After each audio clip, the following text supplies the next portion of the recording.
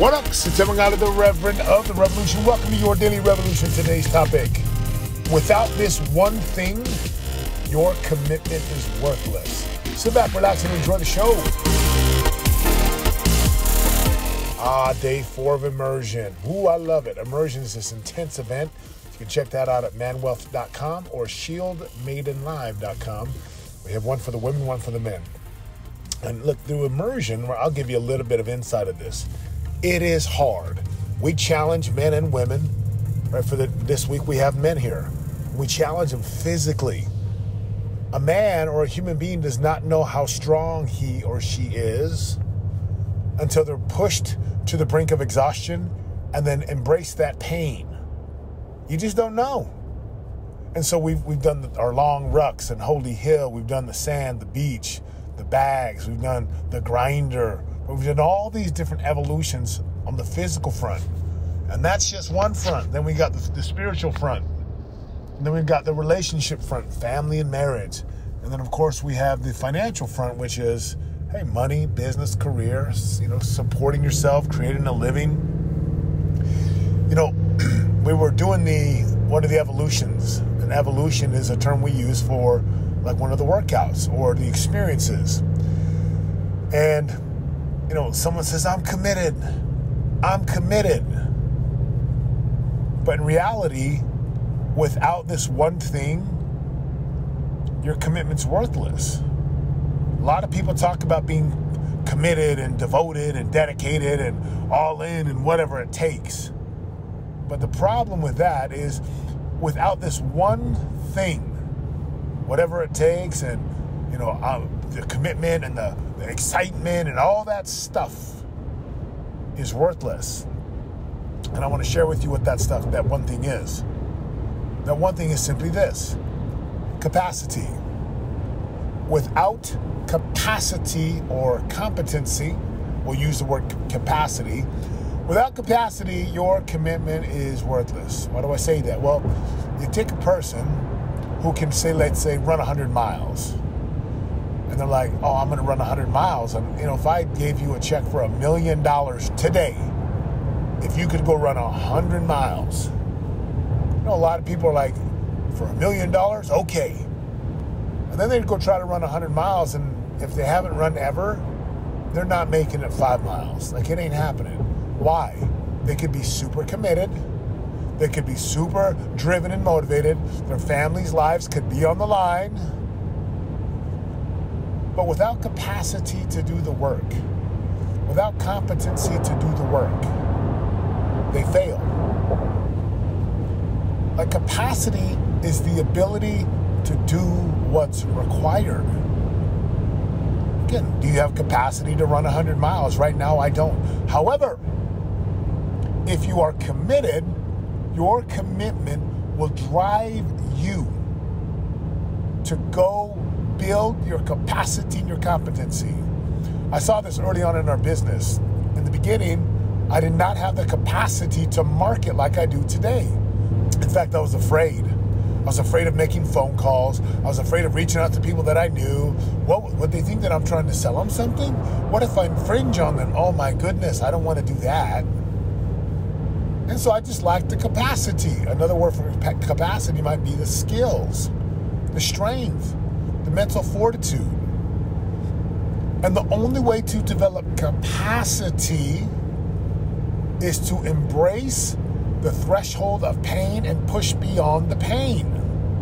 Again, an example of this, I remember running for my half marathon earlier this year. I was training for it. I'd never run more than 5 miles. And I remember I was supposed to go run 6 miles. I'm like, oh my gosh, there's no way.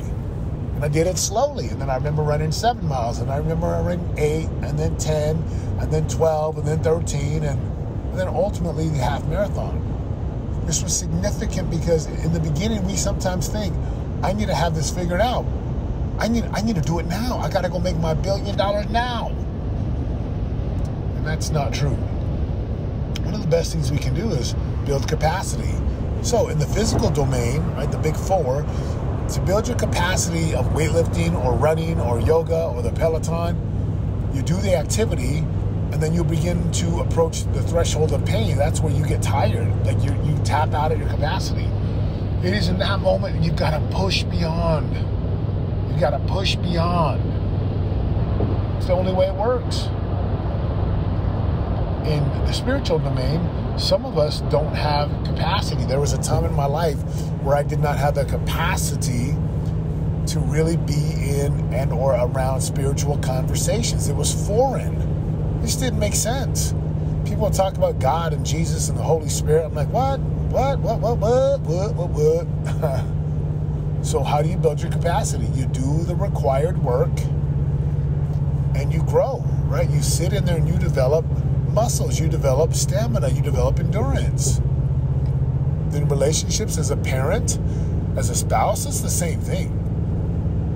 Our pride gets in the way so often that we want to be right, and when we want to be right, we're willing to make others wrong, and when we make others wrong and they want to be right, we argue. Contention comes in. That's not a good way to live. So how do you develop capacity inside of relationships?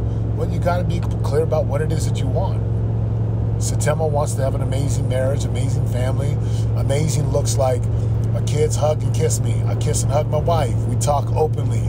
We talk honestly. We talk about gospel, about work, about money. We talk about all the different things that would help our sons be successful and happy.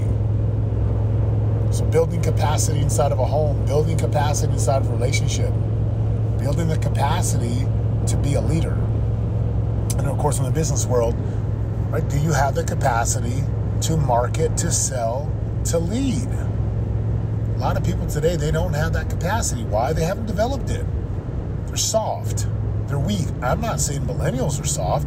I'm not saying that anyone in particular is soft. I'm just saying if you don't have the mental toughness and the mental fortitude to learn and practice specific types of behavior, sales, marketing, leadership, delegation, speaking, if you don't have that tenacity to develop capacity, you'll never get anywhere. So if you take a look at your life right now, my friends, do you have capacity? Your commitment is 100% tied to capacity. If your commitment is like at an all-time high to go make more money, to make an extra $50,000 a month or $50,000 a year, whatever that amount is, and your capacity is really low, well, your commitment matches the capacity. So if you want your commitment to be able to really do the work, then you've got to increase your capacity. You've got to practice. You got to put in the time. That's how it goes, my friends. So, will you build your capacity? Will you build it today? Will you do it every single day? Will you embrace the pain?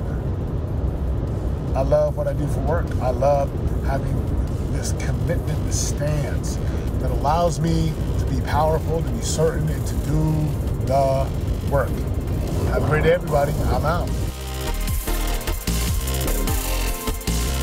For more info on joining the revolution and living your greatest life of prosperity today, go to www.yourdailyrevolution.com and join us in waking up, turning your brain on, and prospering today.